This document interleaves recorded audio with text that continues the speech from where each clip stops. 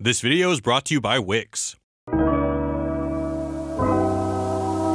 What's up guys, Jared here. We're always getting requests from fans saying, you guys have got to cover insert movie, TV show, video game, meme, book, sarcastic joke here. We'll then enthusiastically watch it, brainstorm for a really long time, and often come up empty-handed. It's not that we can't think of anything. The show might hint at ideas, but not fully develop them, or evidence keeps coming up refuting our argument, or sometimes a show is just plain inconsistent. Or hey, maybe we're just too dumb to figure it out. So when it came time to look at Netflix's surreal retro-futuristic love story, we didn't quite get where we hoped. We dug and found some really cool stuff, but a cohesive philosophy of not quite.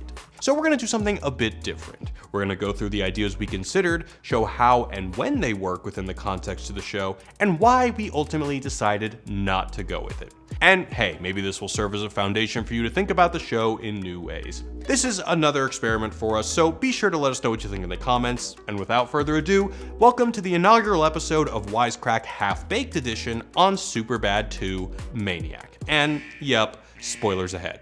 But before we get into that, I want to give a quick shout out to our sponsor, Wix. Wix allows you to build a great looking website, whether you're a freelancer looking to showcase your skills, or you're just looking to share unused footage of yourself tied up in a dank basement.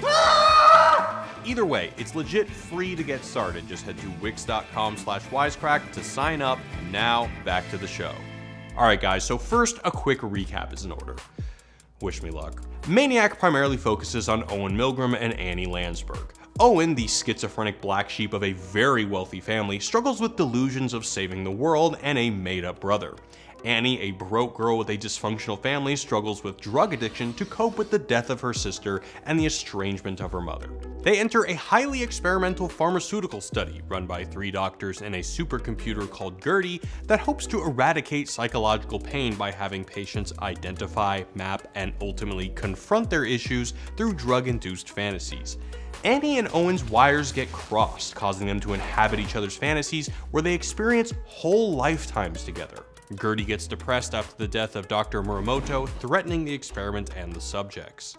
Inside the final fantasy, Annie comforts the computer, finds the resolve to move past her sister's death, while Owen confronts the fact that his fantasy brother is just an idealized version of his crappy real brother. He saves the other patients and, back in the real world, finds the confidence to stand up to his family. In the end, Annie's friendship inspires Owen to escape from a psych ward and have faith in his ability to function. Or was that a fantasy? Alright, now onto the pitches, organized from best to worst for your entertainment. Pitch 1, Don Quixote. This one is an 8 out of 10, almost good enough for a video. Miguel de Cervantes' modern classic is everywhere in Maniac. One of the fantasy scenarios even revolves around Owen and Annie infiltrating a seance to find the fictional lost final chapter of the novel. So why this focus on an old book? Well, let's break it down. Don Quixote tells the story of Alonso Quijano, who becomes so obsessed with books about chivalry that his mind dries out. Essentially, he goes mad, which makes this line extra ironic. I'm gonna read you this time.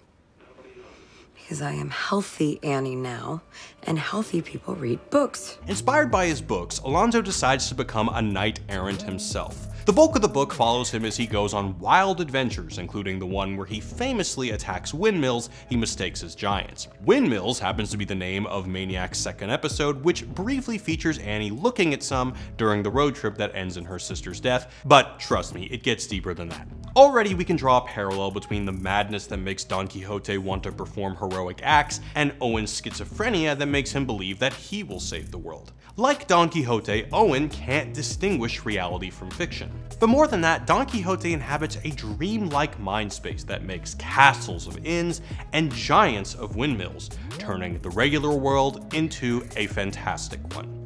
Similarly, the ULP treatment turns its patients' sad realities into fully fledged fantasy adventures. Annie's lemur painting becomes a bizarre recover the lemur story, the copy of Don Quixote she picks up becomes the steal the final chapter plot, Annie and Ellie watching a Lord of the Rings-esque show becomes this, and Owen's hawk that kills Ernie the gerbil inspires the Save the World from Aliens tale. This is madness. I loved Ernie. If I was a secret agent, I would know I was a secret agent. But perhaps the most powerful connection between the two works is the shared theme of transformation through the power of dreams. Congratulations. You're healed. In the case of the Dawn's delusions, he adventures so that he may reinvigorate a golden age when people were more authentic. As he says, "Blessed the time and blessed the centuries called by the ancients the Golden Age. In that time, women spoke their thoughts of love from the soul, simply and pretentiously, exactly as they thought them, not searching for elaborate verbal circumlocutions to beautify them. Truth and simplicity were unmixed with fraud, deceit, and malice. Justice remained firm and sure, neither troubled nor offended against by patronage and self-interest, as today she is so grievously tainted and troubled and persecuted. Judges did not feel themselves, as they do today, entitled to be tyrants." If Don Quixote's fantasies represent his yearning for the days when people weren't full of shit, then one could say the ULP experiment uses fantasy to heal a society that has been defined by isolation.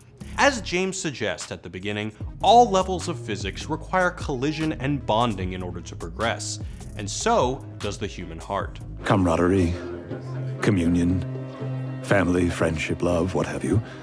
We're lost without connection. It's quite terrible to be alone. However, the world we're presented is one that is tragically absent meaningful connection. Hello, Mrs. Finkelstein. F*** off, Donovan. It's, Owen. The first two episodes introduce a vision of New York in which people are more alienated from each other than ever. Most of the human interactions we witness are purely transactional. Nice friend. This is made quite literal with Friend Proxy, a service that provides you with someone pretending to be your friend for a fee. You're using a service that gives you pretend friends. I have real friends, this is just more convenient. Then there's Ad Buddy, where a human being pitches you a product in exchange for goods and services. It's kind of like getting free content on the internet, but having to watch annoying ads. There even appears to be a market for people to escape the world entirely.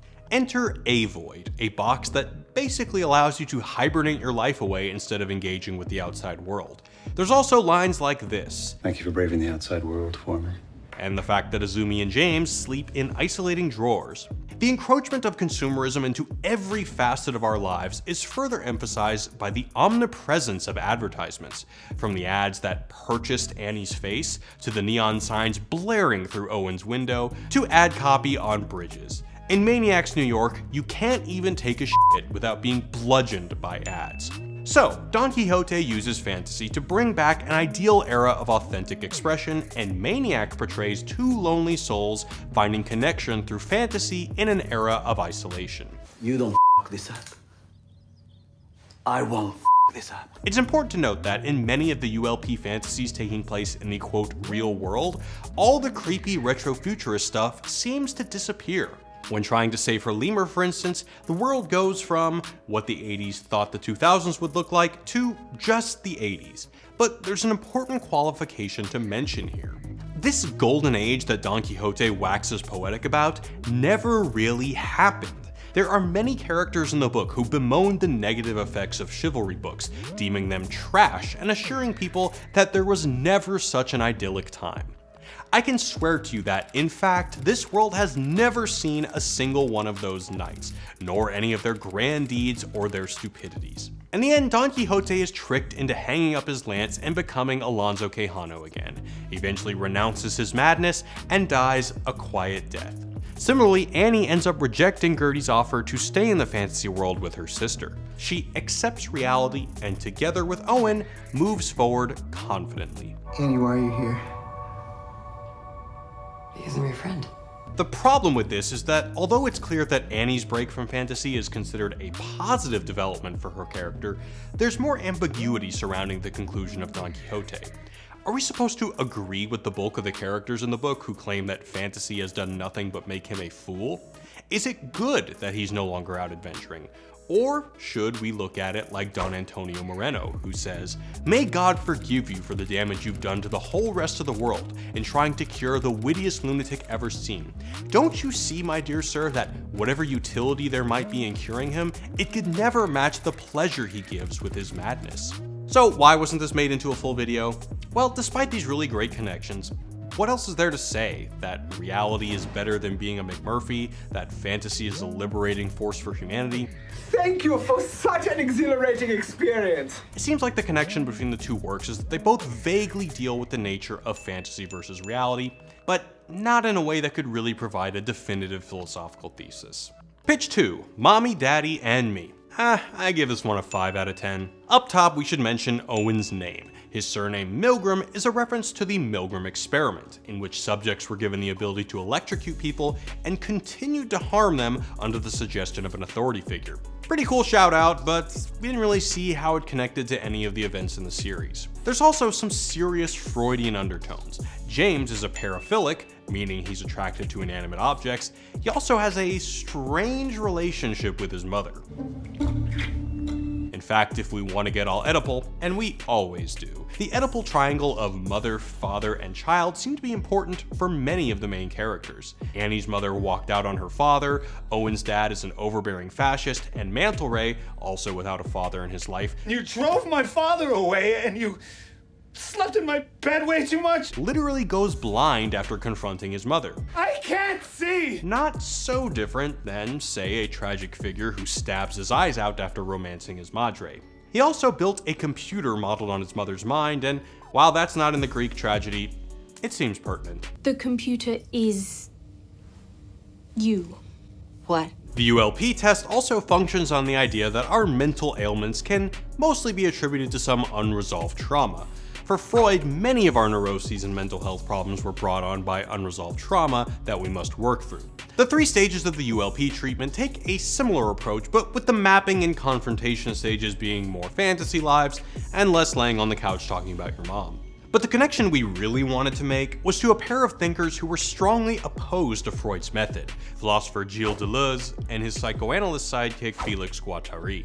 The 3 things that got our spidey senses tingling were 1. The use of the term arborization to describe the method they used to map the brain, 2. There are bonsai trees everywhere, and 3. The opening monologue suggests that the universe and life are a chaotic series of collisions. For Deleuze and Guattari, the dominant way of thinking about the world is arborescent, that is, resembling a tree. We often think about history and society like a tree, starting at a trunk and growing in a mostly linear fashion while occasionally branching. But Deleuze and Guattari preferred another natural metaphor, the rhizome. Rhizomes are the roots of plants like ginger or weeds like dandelions. The important thing about rhizomes is that they look like a series of connections with no visible starting point, like, say, the roots of a tree. Basically, the world is too complex to be understood linearly, and instead of simple cause and effect, there's inputs, outputs, feedback loops, and a lot of chaos that we barely understand. So why does this matter for MANIAC? Well, in some cases we could view the opening monologue under this framework. Life isn't so much a straight line as it is a chaotic assortment of random connections, like the structure of a rhizome.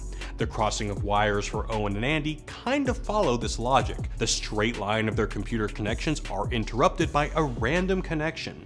Bonsai trees, in theory, would be an interesting addition to this symbolism. Not only is it defined by linearity and branching, but that branching is intentionally guided by a human hand. I just love little trees. Maybe we could say that the show ends up somewhere in the middle between the totally chaotic rhizome and the guided branching of the bonsai tree. After all, Annie starts the show saying, "There is no plan or pattern to the universe, it's just chaos." And ends the show saying, This is a sign. Friend Proxy Owen. Maybe the universe isn't total chaos. We ultimately abandoned this idea because we couldn't find any evidence that linked the bonsai trees to the couple times that chaos versus order is referenced. We had a few other clues too, but they went nowhere. For instance, Deleuze and Guattari are well known for their book Anti-Oedipus, which challenges people who sought to analyze the world in Freudian terms. Specifically, they wanted to break free of the Oedipal triangle, mommy, daddy, and me.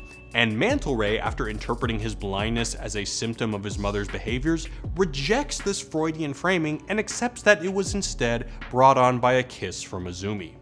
There's also this probably random coincidence. Felix Guattari wrote a screenplay called A Love of UIQ, which at least sounds kind of like ULP, about a subatomic consciousness that inhabits a computer and falls in love with a human.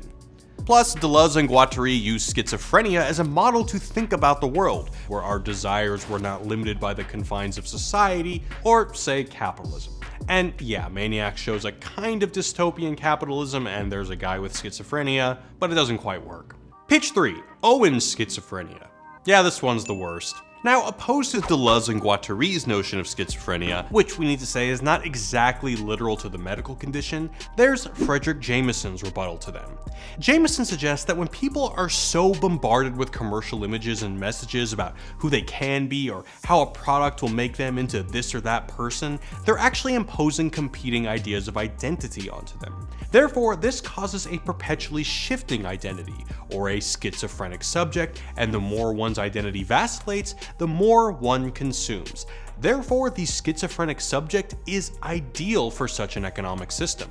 I'm compos mentis. There's little doubt that the show hints at a causal connection between advanced consumer capitalism and isolation, but is MANIAC using Owen's schizophrenia as a metaphor for the ills heaped upon the denizens of the dystopia?